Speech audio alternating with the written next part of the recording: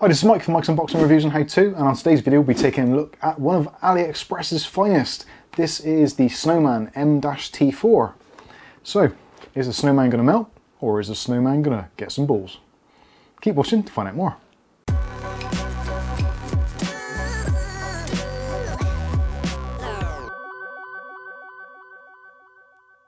Okay, so in today's video we'll be taking a look at Snowman's M-T4.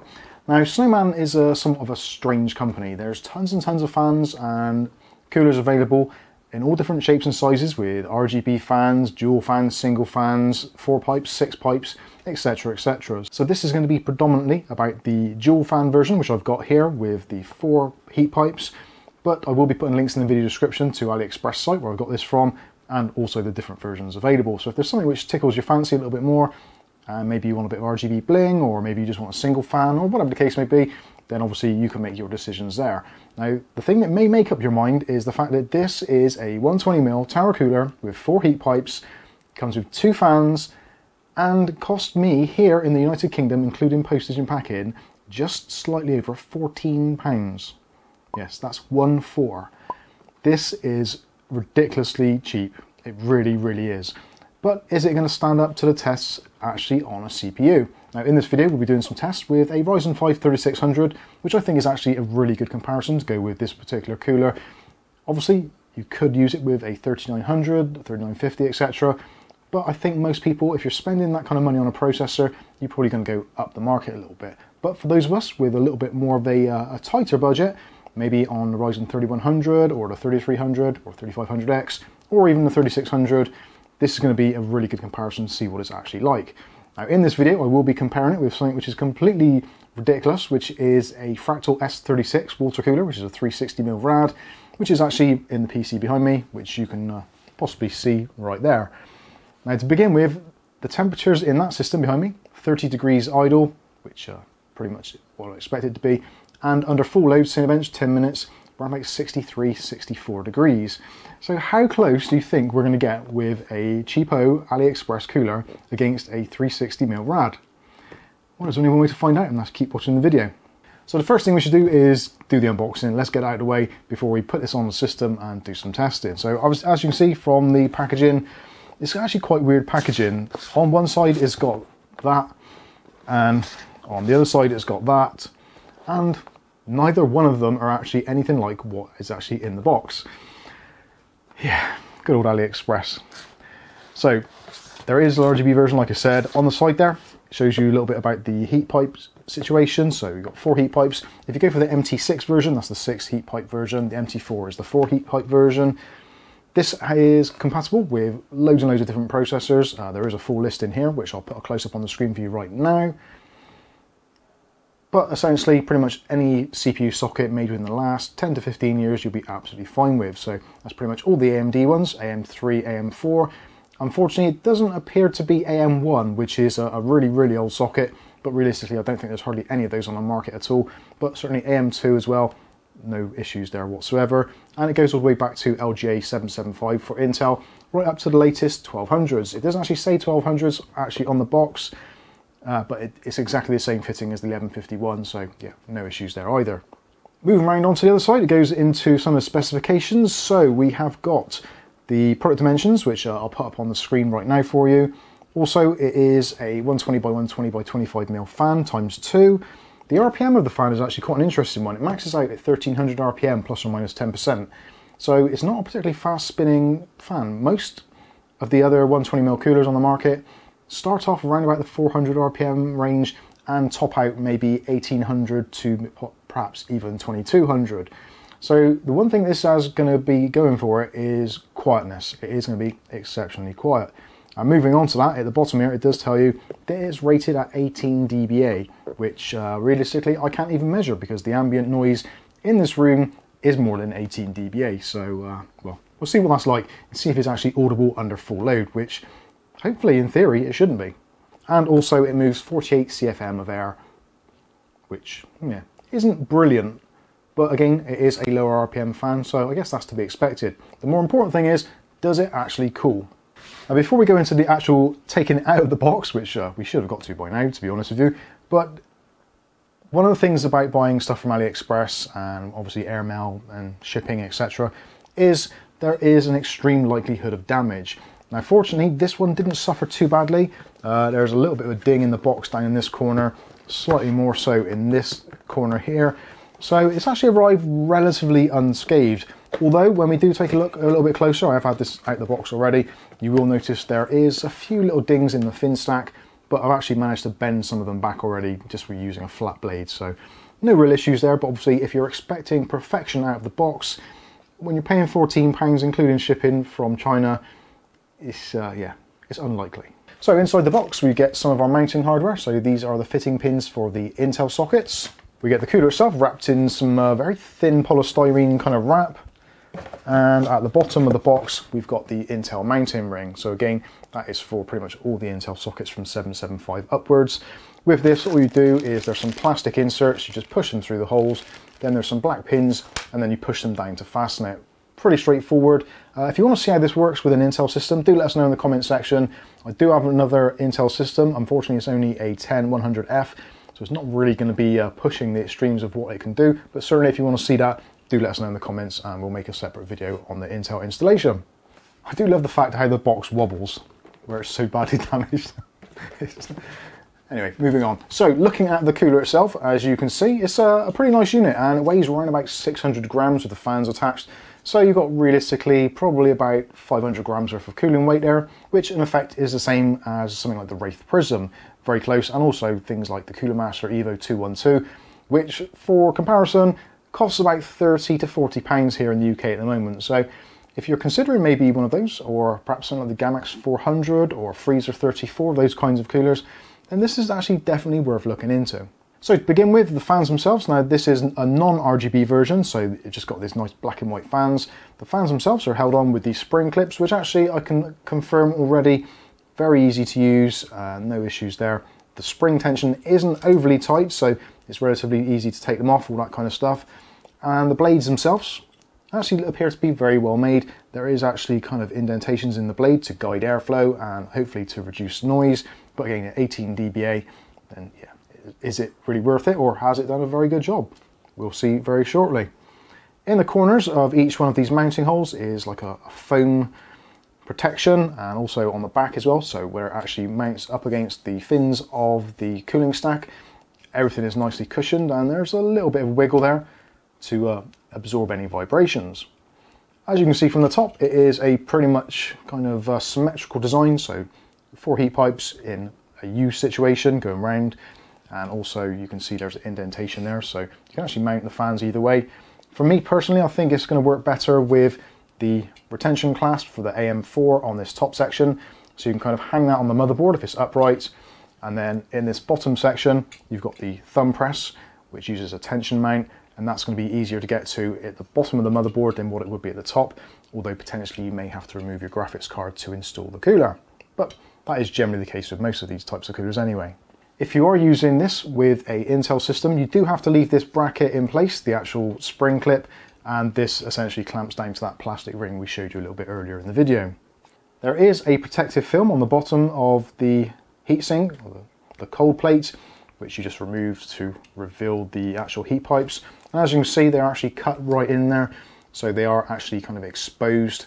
And actually it's been machined pretty well. There is a close-up actually, which I took a little bit earlier in some of the B-roll, where you can actually see the actual kind of indentations in the copper itself. So it's not perfectly flat, but actually as you feel it, it does feel relatively smooth. As towards how flat it is overall, to be honest with you, I don't have the equipment here to measure it, but certainly, again, for £14, you can't really expect too much. One slight point of interest for those of you that are worried about not having enough fan headers on your motherboard, actually both of these fans are actually pre-wired and terminate into just one 4-pin PWM connection, which actually is quite interesting because A, it solves other issues like wastage, so sometimes you'll get a splitter included in one of these kits, which most of us just throw to the side or put back in the box. So actually it's quite nice that they've just used that to save a little bit of money and save wastage. Although, obviously, if one of the fans fails, then potentially both of them have failed because they won't both work. Some people may consider, obviously, if one of the fans fails, simply just chop the wire and remove the fan which isn't working. Again, it's a standard 120mm type fan, 25mm width, so yeah, you can pretty much replace them with anything you want. You could, if you want to, even replace these with a couple of noctuas, which will obviously up the price a little bit, but certainly should give you a little bit more cooling performance. Taking the fans off is really simple. You just got this clip on the side, which you just push down a little bit and lever outwards, and then you can lift the fan off. The clips do kind of come away quite easily, but because they're relatively low tension, it isn't too much of a problem. Now, as you can see, there is some cutouts on the sides here, which essentially don't really do anything other than make it a little bit easier to access these clips. I think that's pretty much the main reason they're there for. It's nothing to do with ram clearance, because the fan itself actually hangs down lower than that anyway. So yeah, you could, if you want to, if you've got enough room in your case, if you do have some sort of ram clearance issues, not that you would have, because if you think about it, it's going to be mounted kind of like that. So moving this up higher isn't really going to do a great deal, but certainly if you want to, you can. You could remove these, move this up a little bit higher. You will lose some of the cooling efficiency, but because the bracket will allow it, you could, if you wanted to, mount it in that kind of position, so giving you a huge amount of ram clearance. It does look kind of ugly, and you may need a slightly wider case to be able to actually physically fit that, but certainly it is an option. With both the fans off, you can see it's a pretty decent fin stack, and there's actually some quite decent space in between there, so you don't actually need a particularly highly static optimized fan to push air through. You do lose out on some of the efficiency because of being less dense, because of there being less fins than what you would be if it was a very tighter or more compressed fin stack. I think actually, again, for £14 you can't go too far wrong. The bottom section as well, the cold plate, has also some kind of heat sink sections milled into it just to aid with a little bit more heat removal. But yeah, overall I think that is pretty much all I can show you. The best thing to do is actually just see what it's actually like. So we're going to put this onto a motherboard and do some testing, and then we'll be back right after that. Okay, so we've got our processor on the motherboard, so what we're going to do is put on some thermal compound. It doesn't actually come with thermal compound, I should have mentioned that actually in the unboxing. So you may need to purchase some extra compound. So put a little blob on there. Next, with the cooler, we're going to orientate it. So we've got this clasp on that side to the top end of the board, and the finger pressed towards the bottom side towards the GPU. And first of all, remove the protection, which I often forget in these videos. And then what we'll do is we'll just hook over the clip on the end, like so. And then just gently try to rotate the cooler, and then a little bit of thumb pressure, and that'll clasp into place. And that is it. You can give it a little wiggle to make sure that it's firmly attached. If you want to, just give that another firm little press. It has actually got quite a harsh retention on there, so it is on there pretty good. So what we'll do now is to attach the fans. And so I'll take one on the front first of all, and just get it roughly lined up. So about there, looks to be about central. And then with the clips, one through the top hole and one through the bottom hole, and then just pull it around the side. So that one's in. Still hold on to it a little bit just in case it wants to pop out. So again, top hole, then the bottom hole, and then just pull this bit back, and that's it, latched into place. And for the rear, it's basically the exact the same. So you have the fan going the same way, so you should see this bit on the back. So with this one, we do kind of like the opposite with the spring clamps. So rather than going into the front, it goes into the back. So top hole and bottom hole, and then just a little bit of pressure on the side. And then again, same with this one, just pull it over a little bit just to even up some of the tension. Through the top hole, through the bottom hole, and clipped into place. Now you should find that both of the clips should be roughly about the same level. It's not entirely imperative that it works that way. Do make sure as well, just give the blades a little spin just to make sure that they're not actually obscuring anything. And then you can take your PWM connector and then just plug it into your fan header. Entirely up to you what you do with the cables. You can either cable tie them up, bunch them up. Most motherboards will have a hole around here somewhere, so you can probably just tuck all that out the way. Do whatever you want to do. So I'm going to get this completely set up now, and then we'll get it fired up and do some temperature tests. Okay, so hopefully you've seen some little bits of B-roll there from the testing. What can I say? For £14, this thing is absolutely phenomenal, and there is no reason on God's green earth that I would say don't buy it. It is a phenomenal cooler, and I've never seen anything like it for the money. I truly haven't. I think the closest we've come in recent years is possibly the Gamax 400 many moons ago, probably about 3-4 years ago, which was around about the sort of maybe £15 to £20 mark. Again, that was a long time ago, pre-COVID. At the moment, most pricing in the UK markets especially is pretty insane. Most of the 120mm coolers of this sort of ilk, single fan ones generally, you're looking between £25 to £45. The prices really have rocketed up. For this one with 2 fans, which actually we should address the 2 fan situation. The difference between having 1 single fan and 2 fans is virtually within margin of error. I did test it for a significant period just with the front fan on its own, and there was about 1 degree difference. So as we've found before with previous coolers such as the Freezer 34 Esports editions, the additional fan on the back, maybe a degree, maybe a couple of degrees if you're very lucky, depending on the processor. Now we've been using the Ryzen 5 3600, which is running an overclock of basically 4 GHz on all cores, which isn't particularly out there, but certainly is giving this a little bit of a run for its money.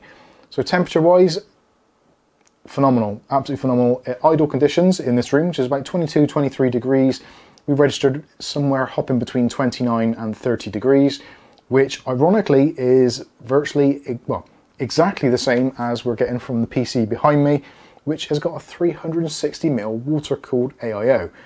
Now I was really shocked, and that is the reason why I've actually taken the system, the test bed apart, and actually put the processor back into that machine with a fresh application of paste. Now we're not using the best paste, this is the Thermal Grease HY710. So it's not a particularly good grease. I'm not even sure what the thermal capacity is. If I can find it, I will, oh actually there it is, 3.17 watts per meter, or however they work out. So it's a pretty much a low-end paste. So compared to both, yeah, essentially in idle conditions, pretty much exactly the same. So again, 22-23 degree room, both of them idling between sort of 29-30 degrees, between a £14 cooler and what is potentially best part of £100 cooler.